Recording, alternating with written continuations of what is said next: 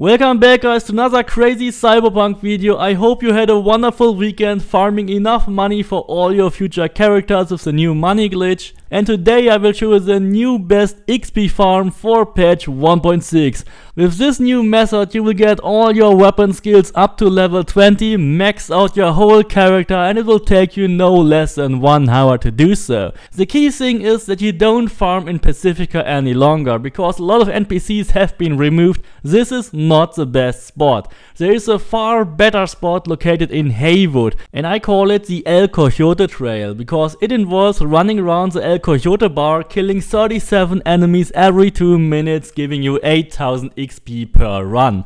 You will be able to max out all your weapons in a matter of minutes, not hours. This is absolutely crazy. I have maxed out my whole character doing this. To get the most out of this XP farm and level up as quickly as possible, you have to go to the apartment in the Glen and take a nap. Because whenever you wake up, you have a 1 hour XP boost. That is a real 1 hour, not an in-game hour. It really gives you a 1 hour XP boost. And that XP boost is 20%, so it is really a lot. You should also set your wake up time to 6 AM in the morning, because some of these NPCs are not present overnight. Then you have the whole in-game day of Cyberpunk to actually perform this farm. The coffee in the Glen apartment also dramatically improves your running speed, so definitely take a drink as well. When you have done everything correctly, you should see the XP button and the speed button next to your health bar being available for the next 59 minutes. The fastest and easiest way, if you are mainly looking for getting more XP, is the blade setup. I would recommend to use the Jinchimaru with cold shoulder mods. You don't have to focus on any crit chance or crit damage with this weapon, because this is the most efficient blade in the game. It deals the most damage thanks to its combo multipliers. You don't have to focus on crit. For the cyberware, I would recommend you to get some of the bioconductor mods, which reduce the cooldown of your mods.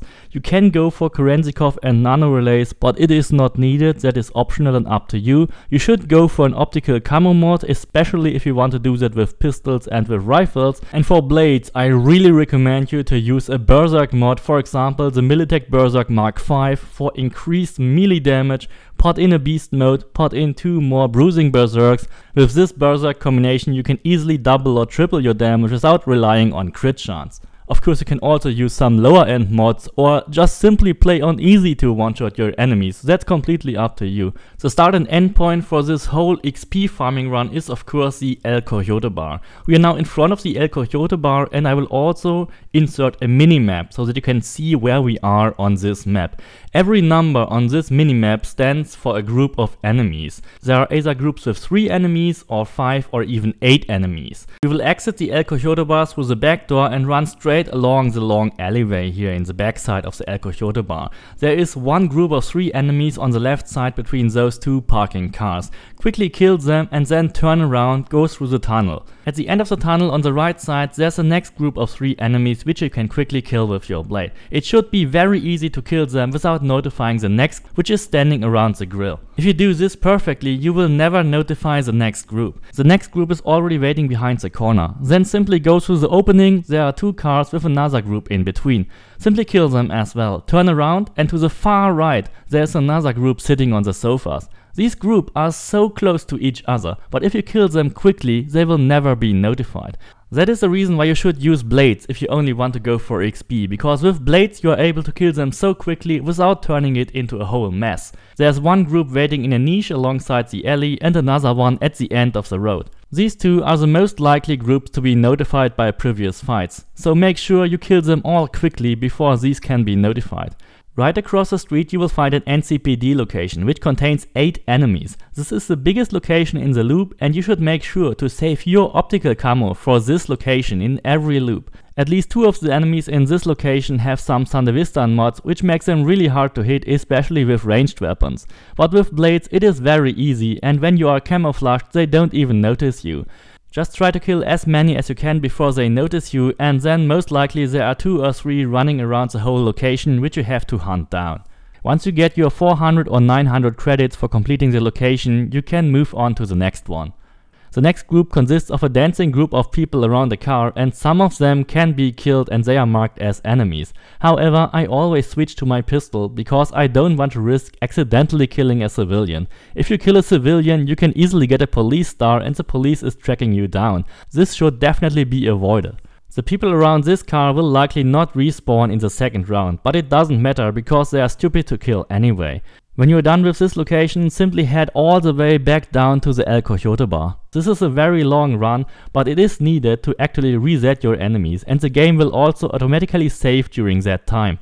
Simply head straight through the El Coyote bar, exit to the backside, and all your enemies will be reset. You can then simply continue the loop from the beginning. You can repeat this as often as you want to and you will get over 8000 XP for every run. However, you should not bother collecting any gear or items which are lying around. It is just a waste of time to collect this every time. Just focus on getting XP, and when you are done, you can still collect everything. It will still be there. Since handguns are very annoying to level up, I've also a special handgun setup to level up your handgun skill. For that I recommend you use a Death and Taxes pistol and equip it with an XC Strix silencer. This silencer gives you 10% crit chance, then equip simply 3 more Penetrator mod for another 9% crit chance, 1 Crunch mod and a Kanotsugu optics. In your cyberware, when you play with pistols, it is absolutely mandatory that you go for an optical camo to maintain your stealth damage multiplier, and you should also switch to a Sandevistan mod and preferably use 3 heatsinks or 2 heatsinks and 1 crit chance mod. These crit chance mods don't stack, so you can only use 1 anyway. That way you will get 37% crit chance on your pistol and another 23% on your character sheet. That will give you a total of 60% crit chance. But when you activate Sandevistan, you will get another 20% crit chance from your Sandevistan mod, giving you 43% from your character sheet. So this will be 80% in total. But since the Death and Taxes fires 2 shots every time, you actually have a 96% chance that at least one of these shots will be a critical hit. The chance that both shots will be not critical is only 4%. So that means that when you activate Sandevistan, this weapon will actually have 96% crit chance. And that helps a lot when you do this pistol run. We will also start in the El Coyote bar, simply exit to the backside, run across the whole alleyway and then turn left, and before you turn left now, this time activate Camo and activate Sandevistan. Then you simply execute all these enemies with very precise headshots as quickly as you can. Don't reload, simply turn around, go through the tunnel, headshot all the 3 enemies from the next group, and if you are really quick, if you can make it in time, your camo will still be active when you are at the 3rd group and you can kill all your first 9 enemies while you are still in active camo. You can then activate Sandevistan for the next group, but since your optical camo is still in cooldown, you will likely need 2 or 3 shots, and that will most likely alert the next group and the group after that.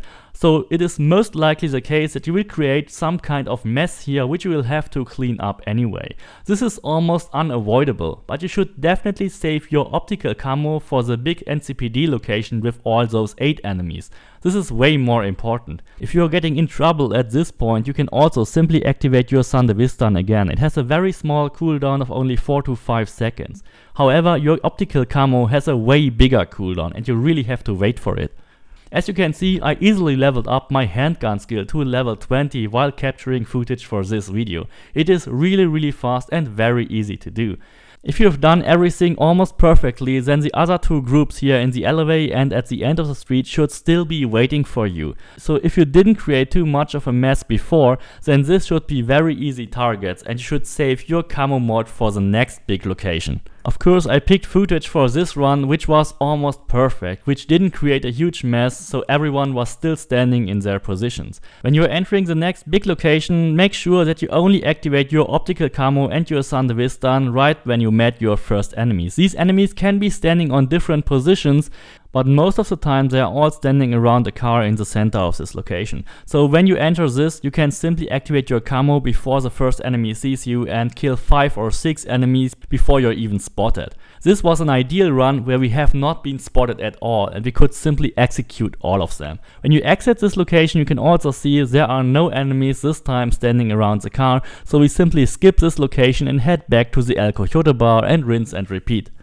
For leveling up my rifle skill, I also made a rifle setup. This involves using the Moron Lab with a couple of crunch mods put inside it, and I use exactly the same cyberware as for the pistol mod, because it also involves using Camo and Thunderviston at the same time, killing as much enemies as possible in the first 3 locations, and then head down to the other ones. For pistols, rifles, and even for blunt weapons and shotguns, I always use my optical camo before I kill the first enemy from the first group.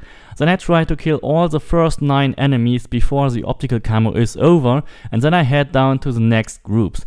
The next couple of groups will likely create a big mess, even more so when you don't have a silenced weapon, so definitely even for rifles, pick a silencer. You can basically do that for rifles the same way as you do it for pistols. Use Thunderviston together with your camo mod, and then try to kill everyone before you run out of your stealth multiplier. The stealth multiplier is negated as soon as you are detected or when your optical camo runs out. So try to use the optical camo on the best location possible when you start the run and when you are entering the big NCPD location where there are 8 enemies, because that can take significantly longer if you mess it up. If you have the necessary skills for the 05, you could simply also use the 05, place a single shot in the middle of every group, but that will certainly alert the other groups nearby. So the fastest way will probably still be by using the silenced weapons. For the shotguns, I prefer to use the VST Posar. When you do this farm for a very long time, it can be that some of these NPCs are not respawning anymore. But this normally doesn't happen before 8 PM in-game time. So if you find that there are too many enemies missing and it is not profitable enough for you to do this run anymore, then simply completely exit the game and restart the game. Of course, then you also have to go back to your apartment, take a nap to activate the XP booster, wake up at around 6 AM in the morning, drink the coffee, and then you have your XP booster and your speed booster set up again. Everybody should now be respawning again and you can do the farming again.